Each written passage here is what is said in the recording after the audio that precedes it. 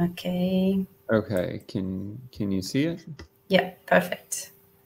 Okay, and then I assume, I first want to say people can ask questions anytime. Feel free to interrupt anytime Okay. with questions. So I'm going to be presenting on GeoRaster Layer for Leaflet, which is the realization of truly server-free GeoTIFF visualization. And we'll do some live demos too.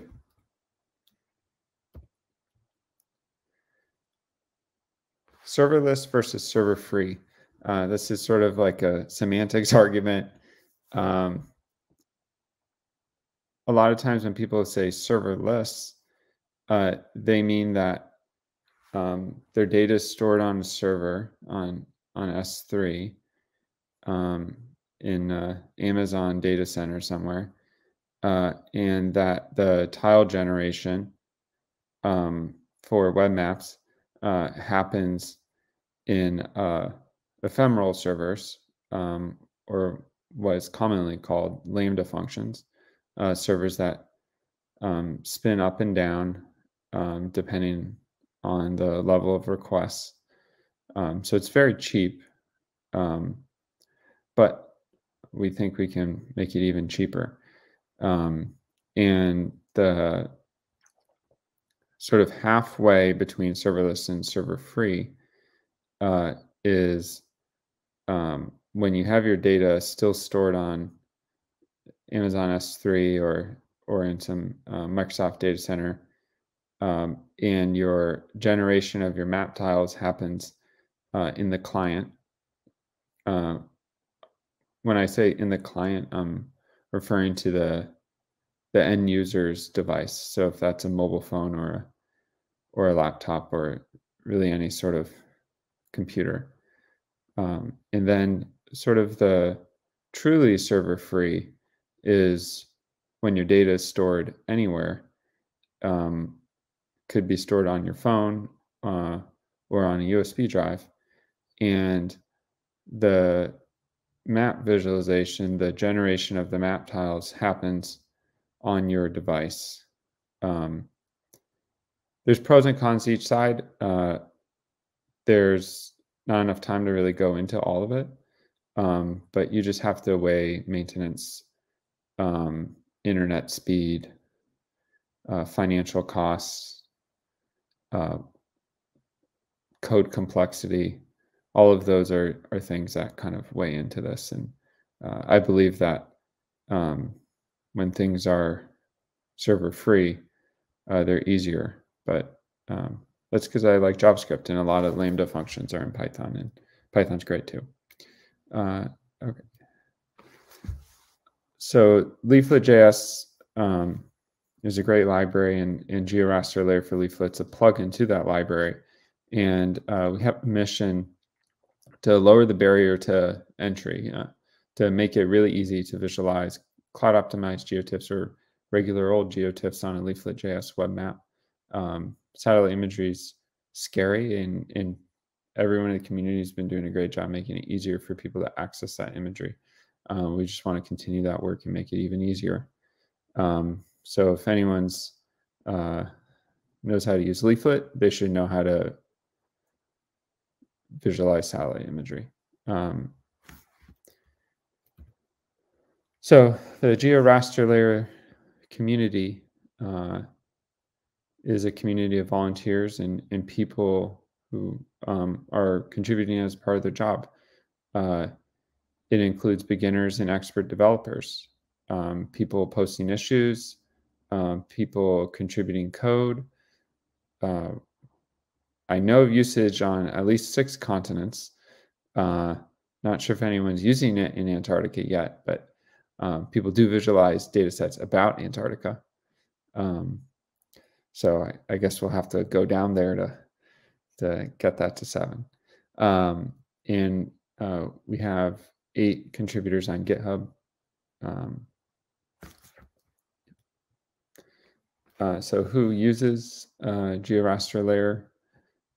We have a lot of cool users. So there's small newspapers who don't want to like have this big app running just to visualize some imagery, but want to have an article about climate change or something imagery related. There's food security organizations in Africa that are using GeoRaster Layer to visualize the intersection of food security and climate. There's climate analysts.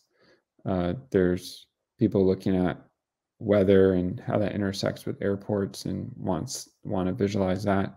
We have farmers, people who are farming crops, then also people who have livestock, and climate change scientists, professors who want to teach their students what are the algorithms for visualizing imagery, and people looking at drinking water quality, people startup monitoring ocean temperature and other factors. So the development of GeoRaster Layer is largely community-driven development, and it all starts by someone sharing a problem or contributing a solution. So I wanted to structure the rest of this presentation around community-driven improvements, sort of known as a feature frenzy for GeoRaster Layer, while also showing how this work happens and how it's involving the community. So these are the sort of big new improvements to GeoRaster Layer since the last FOSS4G in Bucharest. So migration to TypeScript. Someone in the community, and I wanted to mention people's names, but I didn't get permission from people because obviously I've been working on this at the last minute. But in the future, I'm hoping to find a way to really recognize people for their amazing contributions. And if anyone has any ideas, I would love to hear them during the QA session. So someone reached out on email asking about what I thought about moving to TypeScript. And we discussed it over email. I was actually sort of against it at first, but I was curious, and I know a lot of people have been using it, and there's a lot of benefits, but it's a lot of work. But I was won over by the argument that when a project's in TypeScript, it makes it a lot easier for developers to use it. And that's just because the tooling's great. There's a lot of IntelliSense and auto completion and error checking that can happen when something's in TypeScript. But it's a lot of work to get something into TypeScript, a lot of work. And so we talked about it more over GitHub issue. And then this community member submitted a pull request, and really it was a Herculean effort to add TypeScript to the project. So there's 12 commits, 557 new lines of code, and every line of code was a tough. I think maybe the number of lines of code kind of might be an understatement on how hard it was, but that was amazing. So so you'll see the codes in TypeScript now. I don't know if Chris Marks is there, but I know he loves TypeScript, so hopefully he'll start using the library too. So we got simple CRS. So Leaflet has a mode really called simple, or simple coordinate reference system, and that allows you to visualize a GeoTIFF just as sort of like a plain old image. You're not really comparing it to any other imagery or trying to like use a base map. You just want to look at the image. And so that conversation was public. So I'm going to just show an example real here. A lot of it's like people just expressing a little frustration in a very polite way on Twitter about how they want a better tool for a job. And then people have a conversation and they end up mentioning, hey, there's this this tool that can visualize rasters, and it doesn't seem to support this use case yet, but maybe it can. And if you tag me on Twitter, I'm much more likely to see it. And so then that leads to communication on GitHub, and then a discussion on GitHub. And I was by the RSpatial community. I love them. They were super helpful and just amazing people, and working on really cool projects that make this all worth it. And so they were helping, looking at sea ice concentration and providing data. And then I have an example of what that looks like. So this is a GeoTIFF visualization of sea ice around Antarctica. I'm not a scientist or smart enough to know what this all means, but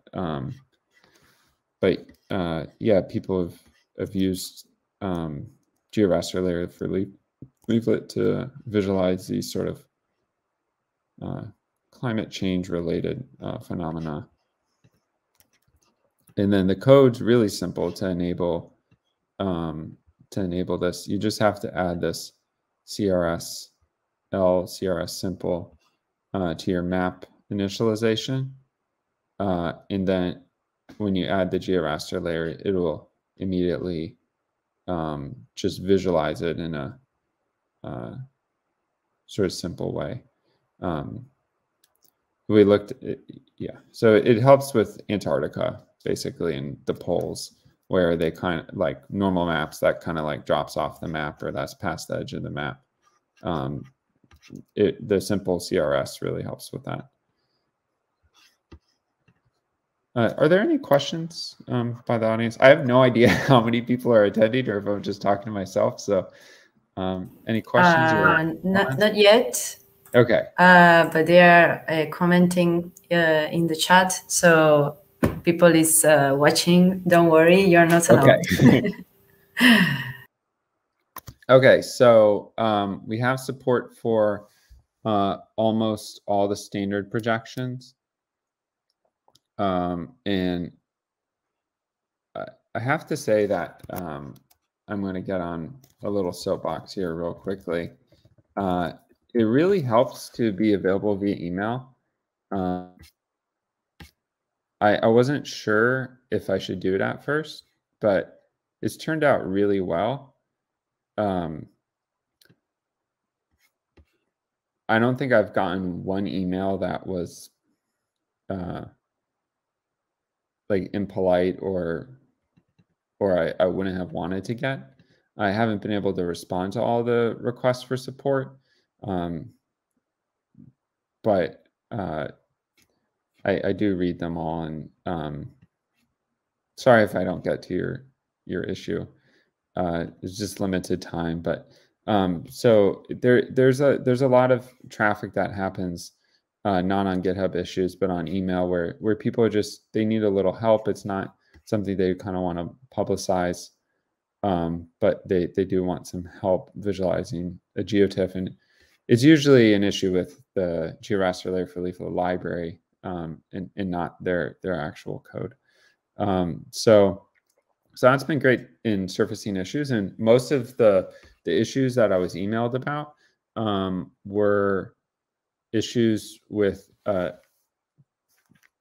GeoTIFF that wasn't in sort of the most popular projections like 4326 or Web Mercator or UTM, but was in another sort of projection. And with GDAL, you can convert that to Web Mercator or the 4326 projection, but that's sometimes people don't know anything about GDAL or really are new to GIS and new to coding. And so we want to keep things as easy as possible. And so in order to make things as easy as possible for our users and to alleviate basically half of all the support requests, we added in projection support. And that's done by using this Proj4 fully loaded library, which is basically the wonderful Proj4JS library, but with most of the standard projections preloaded. And you might be asking, wouldn't that blow up my bundle size? Wouldn't that just take up tons of megabytes and really slow down the application? And the answer is no. And I hope you attend my talk in a few hours on the JSON to code compression, where I'll go into how we were able to compress this information to a manageable level. So I'm going to show an example here. So this is a Landsat image with some band arithmetic applied, and it's visualizing a wildfire in California, where it's just sort of highlighting the red pixels here, and you can see in the top the smoke from the fire. And code-wise, there's not much you have to change there. Here's the code. It just you don't have to put in projection information. It reads the rasters and pulls out projection information. And it would be a good time now for me to mention the GeoTIFF library, which makes this all possible. And that's the library that's doing the low-level GeoTIFF decoding in reading of the metadata and like projection information and that sort of thing. Okay. So that is most of our updates. Let me see if hopefully I didn't miss one. Oh, yes.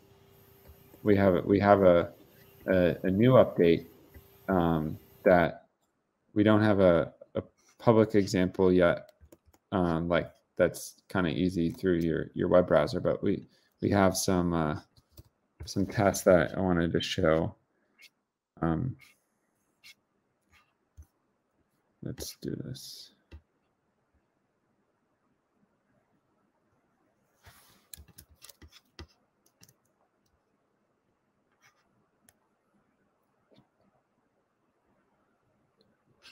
Okay, let's.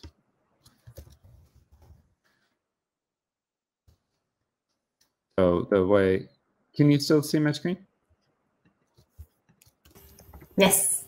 Okay, so this is sort of hidden behind a debugging feature in the library, but it's all. So we're going to reload this. So what you're seeing in the bounding boxes are the tile calculations for the library, and we implemented a new algorithm. We're sort of calling it like inner tiling, but you could think of it as subtiling or some other word like that. And basically, what it's doing is kind of breaking down our assumptions about the size of tiles. Typically, tiles are 256 by 256 or 512 by 512, and it's standard, and that makes things easy. We kind of take the tile container, which is in the blue, and then dynamically calculate the part of the data that actually intersects that tile. So in this top left container, we're at sort of that's the XYZ, the label. That the dotted line in red is that inner tile. And so what it's doing is it's actually resizing the tile. So it's only a few pixels wide because you really don't need to visualize all of that. So I'm going to show you that in the HTML here.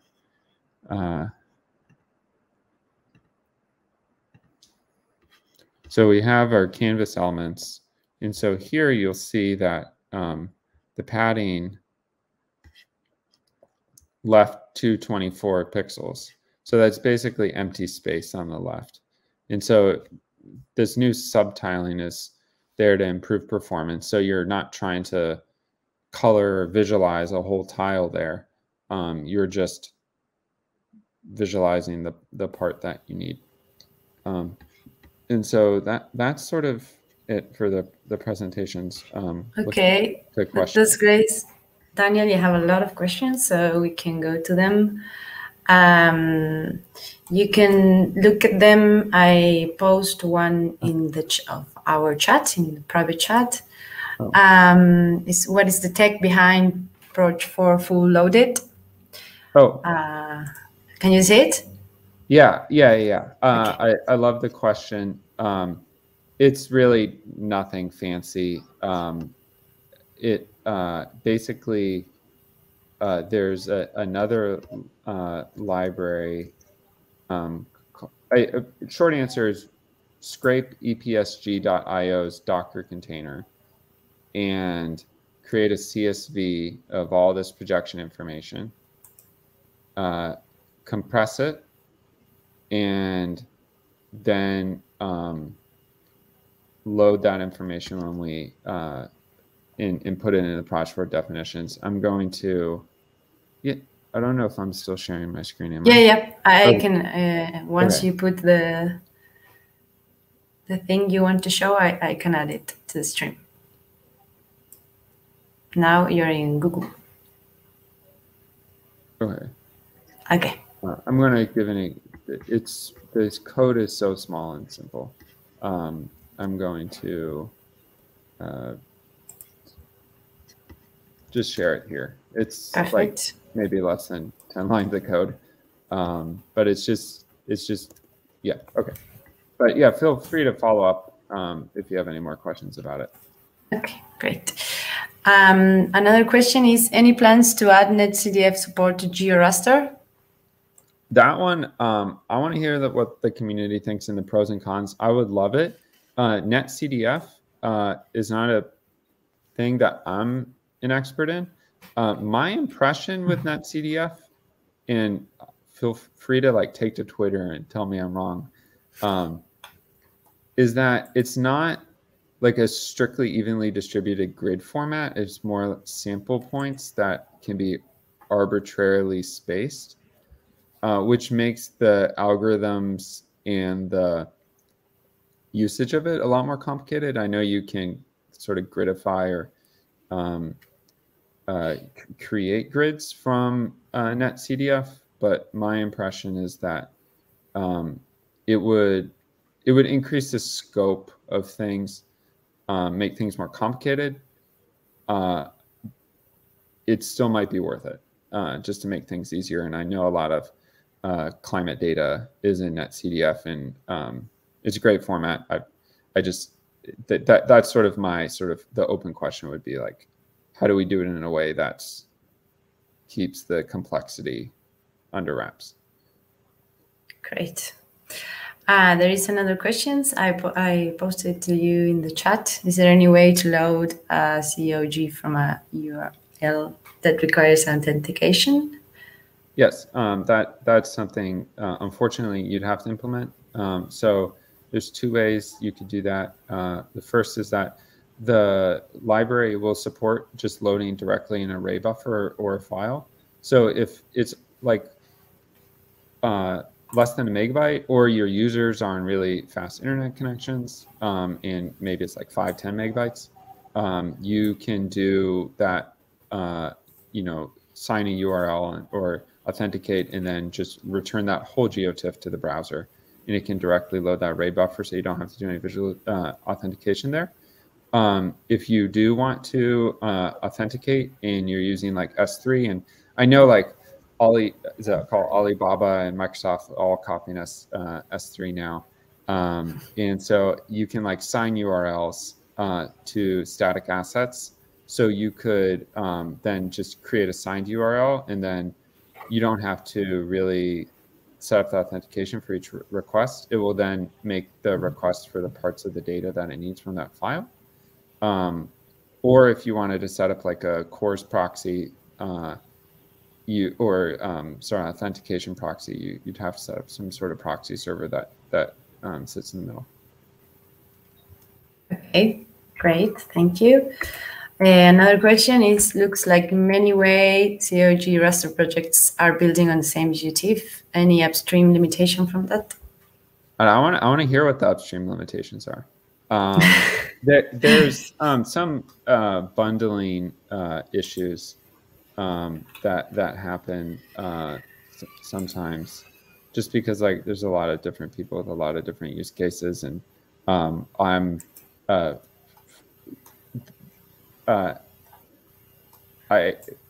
for the most part, I'm trying to use the GeoTIFF.js library from raw source code, and not. I prefer to do that versus prefer to use the bundle, so that when we're running the build of this GeoRaster Layer library, it can optimize the bundle and not duplicate dependencies. But any sort of upstream limitations, I don't think there's any limitations other than what we can contribute to the library. If there's anything missing there, the Fabian, Eox, all the contributors are amazing there and really are great. And so I think if there isn't anything there, I found the community very welcoming there, and I think you'd be able to contribute. Okay, one more question. Have you seen any usage of GeoRaster in Cesium or other 3D mapping libs? Not yet. I believe Cesium has their own sort of way to do things. With regards to 3D mapping libraries, my impression is most of the 3D mapping libraries, if not all, use GPUs. If you know an exception to that, please post that in the chat for everyone to see. And GeoRaster Layer is really going back to that mission. The core mission is supporting like everyone, and not everyone has access to GPU. And so that kind of limits what we can do. I think sort of 2.5D altitude, land elevation, digital elevation model, that sort of stuff. Hill shading, that's the word, hill shading. That's like on the roadmap for GeoRaster Layer. One should be able to add that to the library, or if you could write a custom function for that. But I'd love to say yes, but there's just more optimization that needs to happen before we can really do that sort of level of visualization. Okay, great. Thank you, Daniel. It was an amazing presentation. There are some questions, but we don't have much time, so maybe you can continue in the chat. In the chat of the venue list. I just leave you the questions there. And then, okay, see you, and thank you very much for your presentation.